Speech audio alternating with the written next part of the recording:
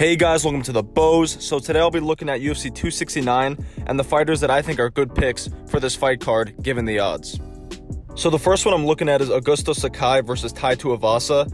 Right now it's at even money. It's a 50-50 fight on paper, minus 115, minus 115 for both. And I think there's good value on Sakai. Sakai is the better overall fighter, the more technical striker, and he's the bigger, longer fighter as well.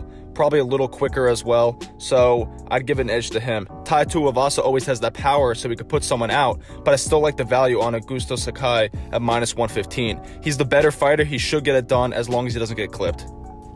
The next fight is Pedro Munoz versus Dominick Cruz. This, again, with the odds, is a 50-50 fight. Minus 115 for Pedro Munoz, minus 115 for Dominick Cruz. And I think it's going to be hard for Munoz to land on Dominick Cruz. It's going to be hard for him to find Dominick Cruz if Cruz is on that night. If Cruz is on, I think Pedro has a hard time finding him. Pedro had a tough time landing on Aldo, and Cruz uses a lot more footwork and is a lot more elusive. So I think it's going to be very hard for him to find Dominick Cruz if Dominick Cruz comes into this fight healthy and is on point. Dominick Cruz is also the longer and taller fighter, and he usually uses advantages where he has them. Dominick Cruz is a very smart fighter, and Pedro is there to be hit at times, and I think Dominick could pepper him with shots throughout the fight. Maybe bet on Cruz by decision. That's probably the best bet because Pedro's very, very hard to put away, and Dominick Cruz doesn't have a high finish rate relative to other fighters. So I think that's the best bet to make. If not betting on the minus 115 on Dominick Cruz, then bet on Dominick Cruz to win by decision. Your odds may be even better. The next fight I'm looking at is Randy Costa versus Tony Kelly. Randy Costa is a minus 185 favorite, and Tony Kelly is a plus 155 underdog. And I like Randy Costa in this fight. Obviously, I wouldn't bet Costa on the straight money line, putting down, 185 to win 100, but I would work him into a parlay with another fighter. And I think that other fighter is a fighter I'm going to be talking about later, so I'll get into that later. And I just like Randy Costa. I think he's a really good fighter. I think he's going to be a top guy in a few years. He showed a really good jab against Yanez, but Yanez is a beast and was able to come back, and he had the superior striking overall, Yanez, once he was able to find the openings. But still, Randy Costa was able to outscore Yanez in that first round and land a heavy jab. I think Randy Costa is going to be really good. He showed moments of greatness a few times now, and I think he's going to be really good in the future. Also, Tony Kelly hasn't been that active lately. I think he fought twice in 2020 and hasn't fought yet in 2021. I don't love that. Randy Costa's been fairly active as well, so I just like Randy Costa in this matchup. Parlay him with someone else, and I think it's a good bet. The next fight is Priscilla Cachoeira, if I'm pronouncing that correctly, versus Jillian Robertson. Cachoeira is a fairly good striker. She has a lot of openings, and she does get hit a lot. But Jillian Robertson is a grappler. She doesn't have very developed striking. Jillian's going to want to get the fight to the ground and try and submit Cachoeira. And Priscilla Cachoeira is a plus 275 dog. Jillian is a minus 350. And I think that's just way too much respect for Jillian right now. I think the fight should be a lot closer of a line. I'm not mad at Robertson being a favorite, but Priscilla shouldn't be that big of an underdog either. I think there's good value on Priscilla. She's got heavy hands. She's knocked out the last two opponents she's fought. Jillian Robertson isn't great at striking, and it's going to be dependent on her to get the fight to the ground. And she's not amazing at that. She's got great grappling when she gets it there, but she's not amazing at always getting it there. I kind of like the odds on Priscilla at plus 275, just straight money line. I kind of like that. The next fight is Sean O'Malley versus Raulian Paiva. And Paiva is a plus 245 underdog, and Sean O'Malley is a minus 305 favorite.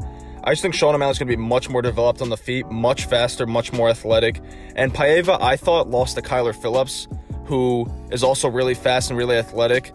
But Sean is just a more polished striker, in my opinion, than Kyler Phillips, and has a lot more power than Kyler Phillips. And I thought Kyler Phillips beat Paiva. And now Paiva is going into this fight with Sean O'Malley. I think Sean O'Malley gets it done.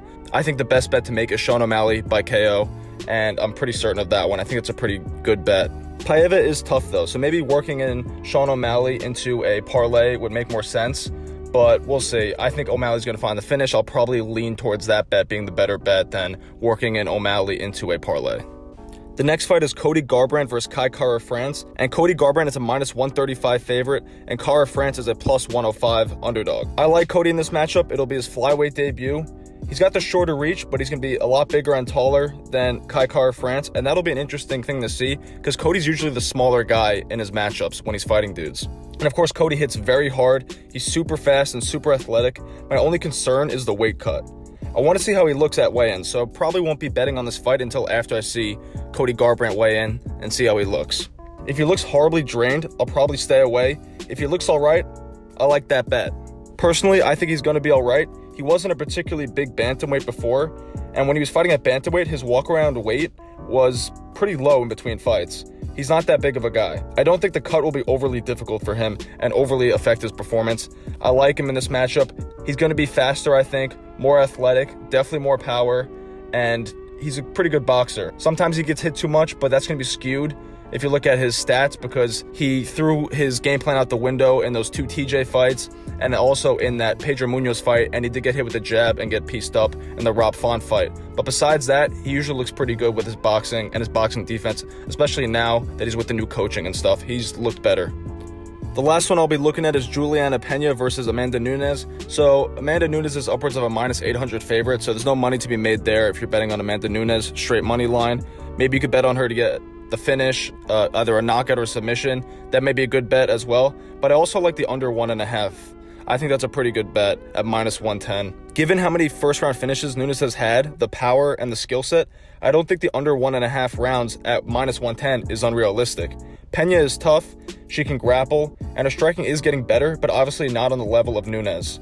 I actually wouldn't be surprised to see Nunes get an early submission off of a takedown, and I like the under. I think it's a good bet. The over isn't bad too, over 1.5 rounds at -120, but I actually like the under better. Obviously, you'll get more for your money with the under if it comes through, but also if you look at Amanda in the past, she finishes a lot of her opponents in the first round, and I think she's going to be extra inspired for this fight, given that Pena's been talking a little bit of trash in the media, saying that she's been ducking her and stuff. I think Amanda's going to come really ready, and she's going to get the early finish.